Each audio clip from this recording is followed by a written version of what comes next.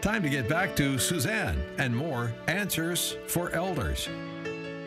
And welcome back, everyone, to Answers for Elders Radio Network. And we've had an amazing hour, and I'm so thrilled, again, to be here in this beautiful community. And for those of you that are in the greater Seattle area, your address, you're right on Capitol Hill on 9th, and what is the cross street? Cherry and Columbia. So we're Cherry right and up Columbia. by Harborview. Okay. Yeah, just up from Harborview, near Swedish Hospital. Virginia Mason. Virginia Mason. All of the amazing, clinics here, the polyclinics here. It's just amazing, everything. You're close to downtown, just over the freeway overpass. It's really kind of cool. You've got the Fifth Avenue Theater, the Paramount, all kinds of great things going on here. So we are here again with Brooke Kasten, and who is the Associate Executive Director. And Brooke, thank you for being with us this last hour. And I'm going to close off with this hour talking about your residents. Tell me about the type of residents that live here and why, and just how do they do here? We have probably the most engaged group of residents that I've seen in any senior living facility. Mm-hmm. We have more resident committees and interest groups and lecture groups and crafting groups and that I've seen anywhere. I would tell you the number, but I honestly don't know because there are so many and they're getting added all the time. Yeah. Right. So chances are, if you are interested in something, whether it's knitting or Civil War history or it's amazing, right? We have somebody here that's also interested in that. And I'm assuming you have residents that are involved in creating these types of groups. It's all resident led. Yeah. So they have sense of purpose every day, waking up. That's so huge. Well, we hear so much in general about how a sense of community is important for just general mental health. And absolutely, as someone in their 40s, I feel like right now I have a really strong community at home and in my neighborhood. And I have a daughter that's still in school. And so we're involved in that parent group. But, I see that dwindling, as my parents get older. And I hear that from our residents as they got older. Their friends have passed or they've moved away to be closer to their adult children. And your community shrinks. And so, people experience that almost slow isolation that almost you don't realize it's happened until it's happened.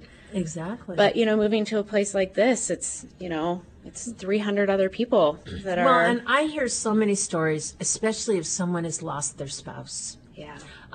There's a sense of just you want to retreat and go into depression. And a lot of times what happens is the spouse will pass very quickly after the first one goes because they don't find a way to find purpose again. Yeah. And so one of the things that's really great about, maybe you're in a situation where you're in a transition, you will find an incredible community by moving in. You don't have the home maintenance. You don't have all the things that you've been dealing with in the family home. And guess what? You just get to play and you get to be who you are. And that's the great thing about being in a community like this. How do you see, and I can imagine that I know a million stories, but tell me about the average person when they move in. How do they change? Because I know there has to be a change. Yeah, well, it's a huge decision to move to a place like this. It's a big decision to sell the home that you raised your children in.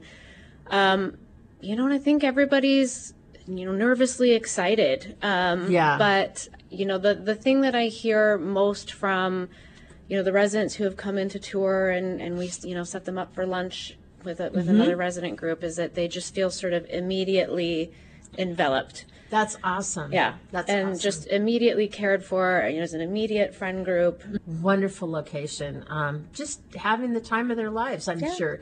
And because they're getting proper care, they're getting proper nutrition, how does that change? I can imagine it's huge.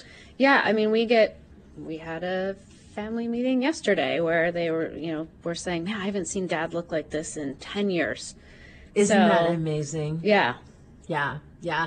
And, just having that opportunity to connect is important, and having those relationships. Now, when somebody, if they're interested in moving in, what can happen when they pick up the phone? What happens at that point? So, like I said, you'd talk to one of our sales counselors, and, you'd schedule a time to come in for a tour. And, usually they'll also schedule a lunch or a dinner or a breakfast with a group of residents. So we're not really involved in that at all. We want you to meet the people that we have here and have them tell you, the good, the bad, and the ugly. Right. Right. There's always going to be something that bothers you about living in a big communal setting, but, we want people to be aware of that coming into it, but there's far more good, and, our residents will sell that.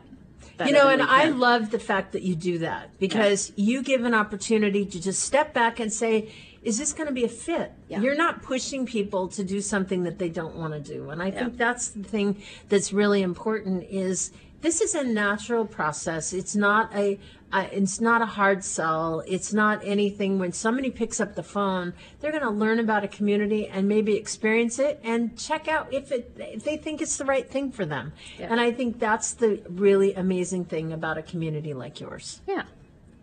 So tell me a little bit again about, people, let's say they come in, I'm just going to touch briefly. Let's say they've had an accident or something like that, and they come into a rehab community. How does that work? Can they come into a rehab center if they're not a resident? Absolutely. Okay, yeah. Tell me about how that. And you could also move straight into assisted living or memory care. That's as well. awesome. So, but yes, so generally somebody would have some sort of qualifying hospital stay. So Medicare does require a 3-night hospital stay where you're admitted to the hospital to cover a skilled nursing stay. And then, honestly, that's how we've gotten a fair amount of our independent living residents, is they get a little taste of it, and maybe 2-3 years down the road, they remember Skyline and remember the good care they got and want to come back. And so you have services, I'm sure, like physical therapy, occupational therapy, different things like that. So those are all the great processes. And again, so I invite each and every one of you, if you're in the greater Seattle area, pick up the phone, check out this beautiful community. And Brooke, how do we call again? What's the number? 206-407-1700. And wishing each and every one of you a Merry Christmas here at Skyline. And Happy Hanukkah.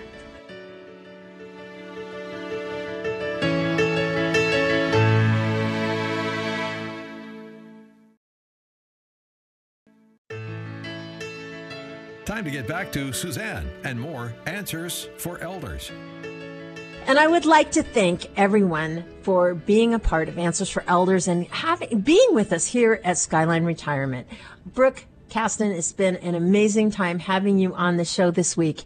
And I want everyone to think about, when you're traveling for the holidays, how can you make your loved ones smile? Think about ways in which you can connect over the holiday season. And remember, if you have a question, you can always go to answersforelders.com or your favorite podcast channel, put in a search field about all kinds of information that might be relevant to what you're doing. And we're very honored to be with you and looking forward to each and every one of you having a Merry, Merry Christmas. Now I'm going to take you on a journey called senior care.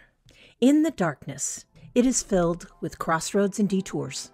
There are so many pathways, all unique. And where will they take you? Who are the people you can trust? So look up into the sky and see it. It's the North Star, the brightest star in the sky and the trusted resource to finding your way.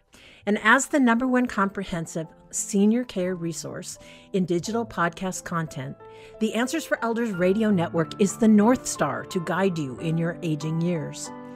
Our podcast will help you discover the right solutions in the care of your loved one, and we will help family caregivers find guidance along the way. When I was caring for my mom, I remember so many sleepless nights in a deeply personal journey. The overwhelming stress I felt while trying to hold down a career, take care of my own family, and ultimately trying to navigate her care was more than I could take at times. It tore my family apart. My life felt out of control.